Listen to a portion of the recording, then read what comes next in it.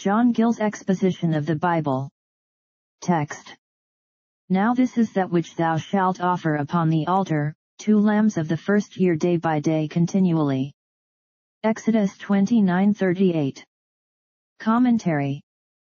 Now this is that which thou shalt offer upon the altar.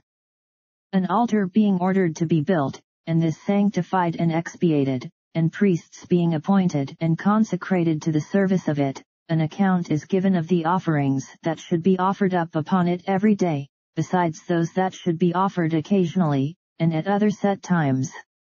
2 lambs of the first year day by day continually, typical of Christ the Lamb of God, who continually, through the efficacy of his blood, and the virtue of his sacrifice, which are ever the same, takes away day by day the sins of his people.